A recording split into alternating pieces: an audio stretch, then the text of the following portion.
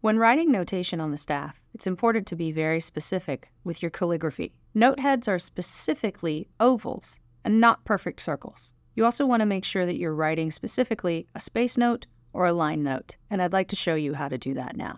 When writing a space note, make sure that the notehead only occupies the space of the pitch you're notating. For instance, if I were to write a notehead in the first space, it would look like this. If I were to write a space note on each space on the staff, it would look like this.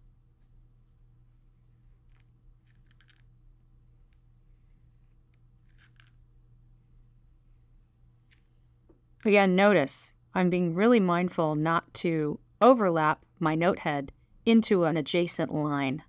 So I'm not doing this. Because remember, each line and each space represents a different pitch. And you want the reader to be able to read clearly which pitch you intend for them to play. The same is true for line notes.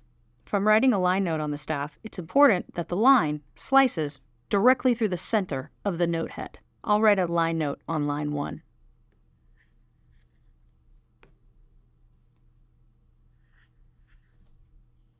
So I'm trying to position the notehead so that the line is slicing through the center of the notehead itself. I'll write a notehead on each line on the staff.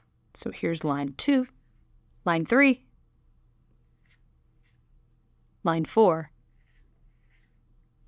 and line 5. You want to make sure that your notehead is only occupying that specific line and not overlapping into other spaces nearby. So we wouldn't write a notehead like this. That's unreadable because that notehead is touching the first space, the second line, the second space, and it's hard to tell which pitch that would actually be. So be really careful and really detailed as you start to learn how to write notation. It's important that you practice this skill with an actual pencil and staff paper.